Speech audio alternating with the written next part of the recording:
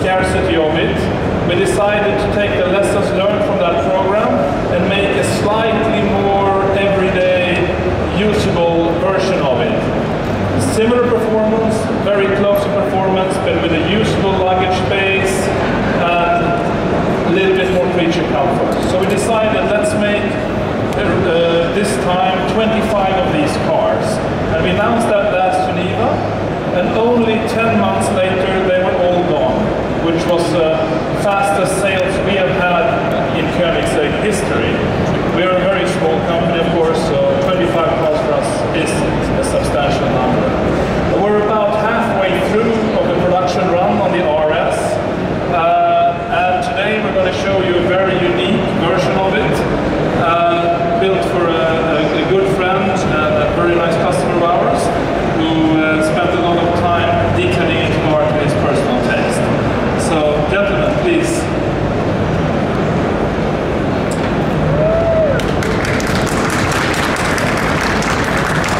So this car is quite unique. It's got a unique yellow color with matching interior. This car is very extreme. On normal 95 octane fuel, it has over 1100 horsepower from a 5-liter engine, turbocharged engine, with full emission regulations. That is totally unheard of. This is truly one of the most downsized engines in the world, regardless of size. On 95 octane petrol, we have over 30 bar BMAP and a compression ratio of 9:3:1. So it's really very extreme engine technology we're talking about here. This is very extreme in performance. We have around 400 kilos of downforce. We can go over 1.6, 1.7 Gs, maybe up to 1.8 Gs in the corner. The 1.1 could even reach 2 Gs on cup tires. This is very close. But it maintains the detachable roof that can be stored in the front of the car. It has active systems with 4G connectivity now. It connects to our cloud, and we can download data to the car. We can analyze the car over the cloud. We can even send track-specific data to the car if we have been there before, if a customer has driven there, so we can collect data, or if we as a factory have been there with our test cars. So the car can be set up around the track with different ride heights, with different aerodynamic settings. There are front flaps underneath, the splitter that move hydraulically.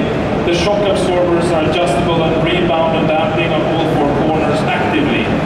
So around the racetrack it can be geo-tagged and pre-set up for the different portions of the track. This is still very unique and gives enhanced safety, enhanced experience, and enhanced performance.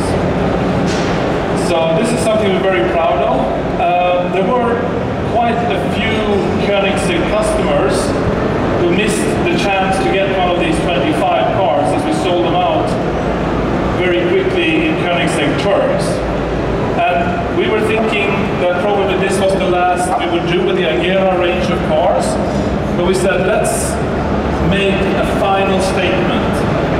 Let's make a very exclusive range of only 3 cars that we call the Final series, the Final edition.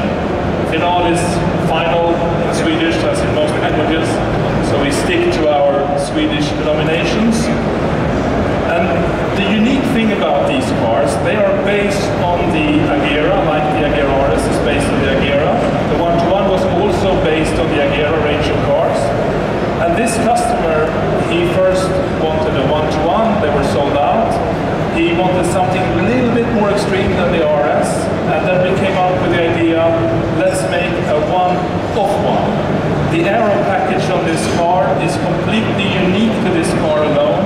There's a lot of unique details on the body I can show you, and also the interior, that makes it truly a one-off one. And it will be followed by 2 more final edition cars that also will be completely unique to the specification of their owner. In the pricing of the car, anything they want to have on their car or changes is included in the price. So, and there are only 3 of these cars, when we took the decision, not too long ago, to make this series, we sold those 3 cars in 3 days. And that's it for the Agera. We will not make any more. That's the range. This is the first one of the 3. There are 2 left to be built that will be built during the end of this year and early next year. So gentlemen, please.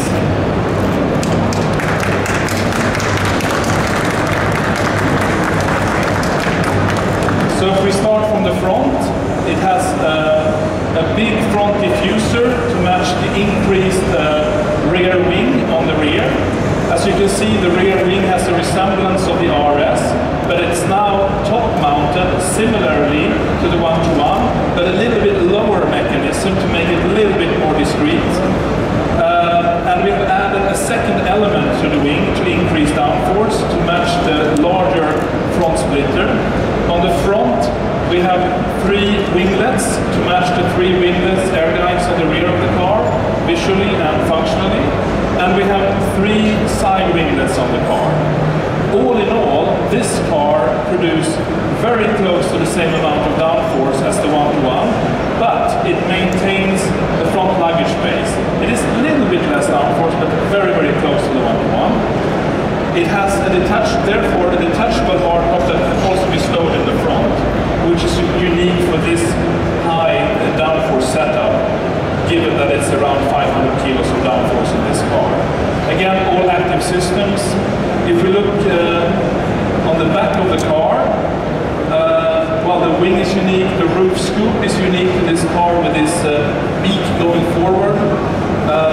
The mesh on the rear here, and here is with the Koenigsegg logo as an air outlet. We have an extra air outlet here on the side only for this car. And then we have adjustable wings in the Venturi to set the downforce level of the Venturi for each given track. And then to top it off, there is a unique titanium exhaust only for this car.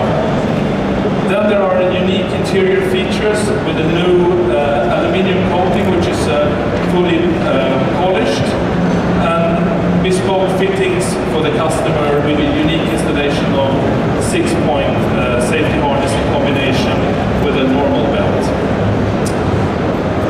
It also has the 1 megawatt engine that runs on biofuel.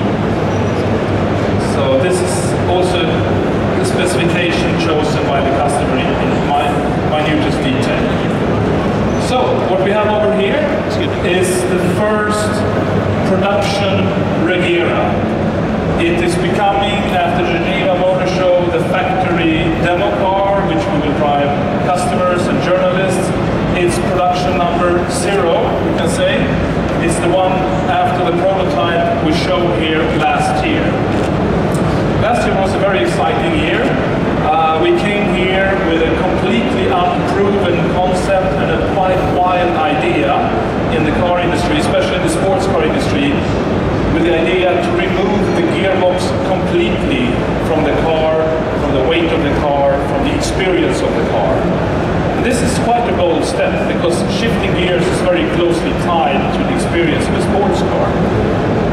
I had an idea that there are other emotions, benefits that can be had without shifting gears, and they will compensate for the lack of fun of shifting gears. When we came here last year, we didn't know what to expect in reaction, but the reaction was enormous. We took our first orders around the show, and especially on the show, and the demand and interest was higher than anticipated. So, spurred by this interest, we ran quickly into the development and testing of the prototype, and we've been running it now for a year in warm conditions, cold conditions, the snow, our test track, really pushing it to the limit to see what it can do. And it's meeting and exceeding the performance expectations and the emotional expectations. I can tell you, when you floor this thing, the last thing you think about is, oh, I want to shift gear. You have to focus on holding your foot down and having the courage to keep on doing so. At the same time, it is a sweetheart around town. There is no shifting. The smoothest shift you can have is no shift. It's perfect around town. First of all, it has a turning circles of 11.5 to 12 meters, which is very good for such a car. It has hydraulic ride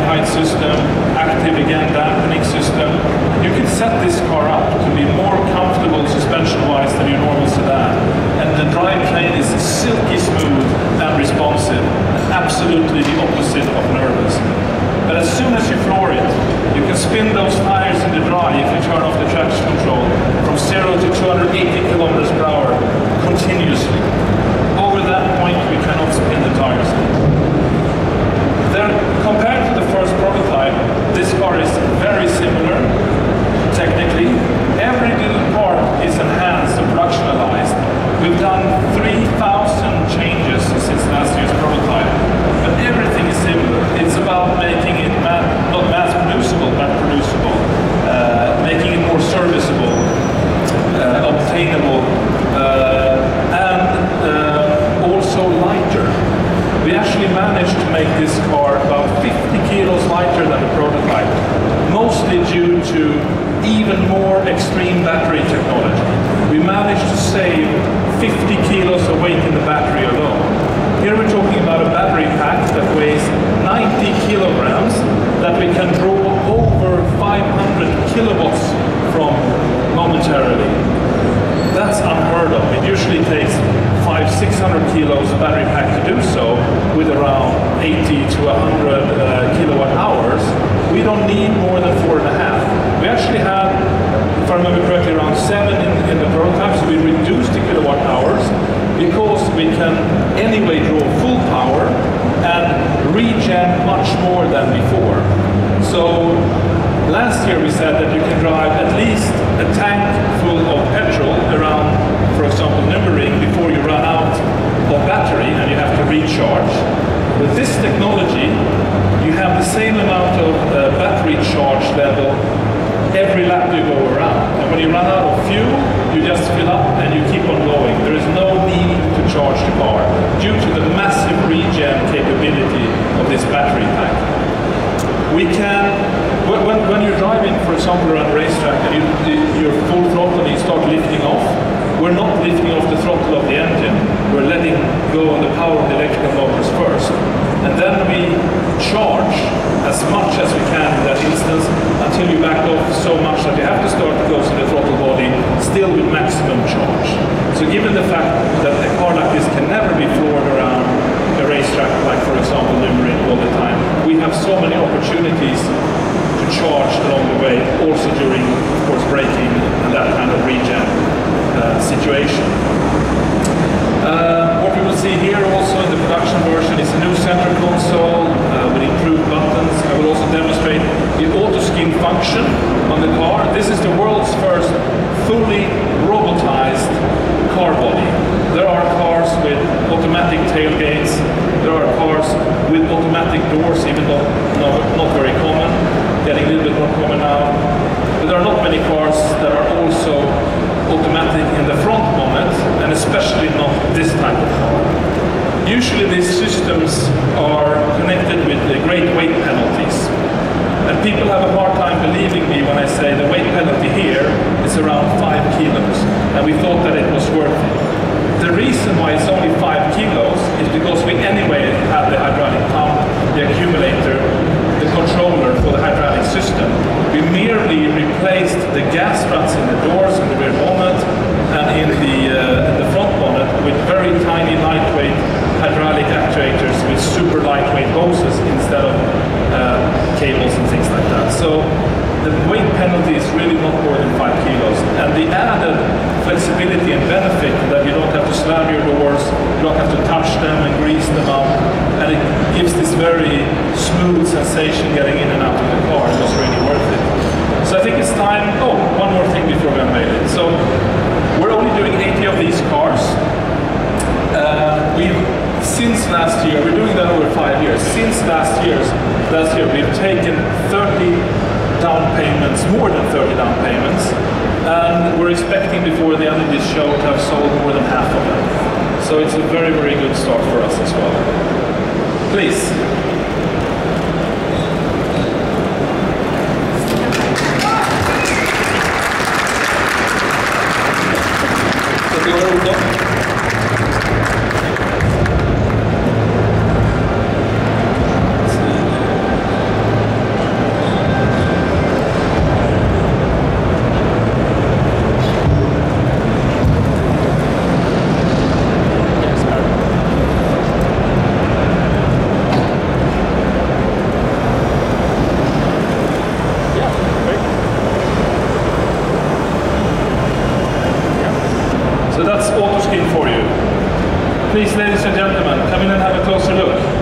coming.